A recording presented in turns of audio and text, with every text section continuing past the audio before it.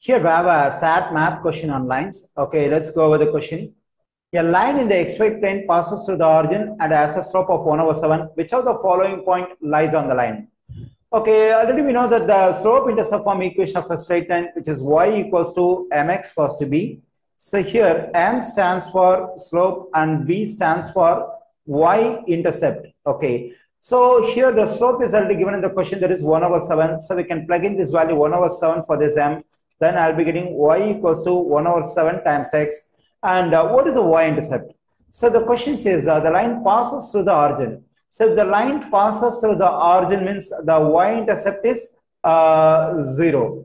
So the value of b is 0. So if I plug in b is equal to 0, so we'll be getting 1/7 times x cos to 0. So but we can write this one as y equals to 1/7 times x. So this is the equation of the line, given line.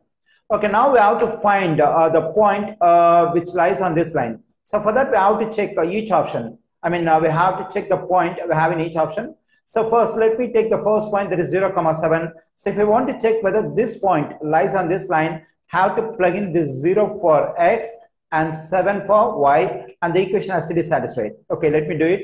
So now let me plug in 7 for y and 0 for x. So 7 equals to 0 times anything will be 0. 7 equals to 0 is a false statement. So the point in option A does not lie on this line. Okay, now let me take the point in option B, that is 1,7. We have to plug in 7 for y and 1 for x.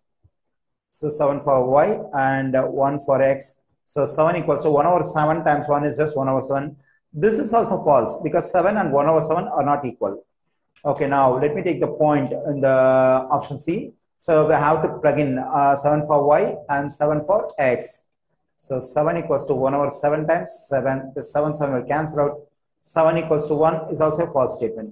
Okay, now let me take the point in option D. So we have to plug in 2 for y and 14 for x, because our exponent is 14. 7 goes into 7 one time, 7 goes into 14 twice. So 2 equals to 1 times 2 is 2. So this is true. So when I plug in this point 14,2 into the equation, so the equation is satisfied. So the correct answer choice for this question is option D. So the point 14,2 lies on the given line.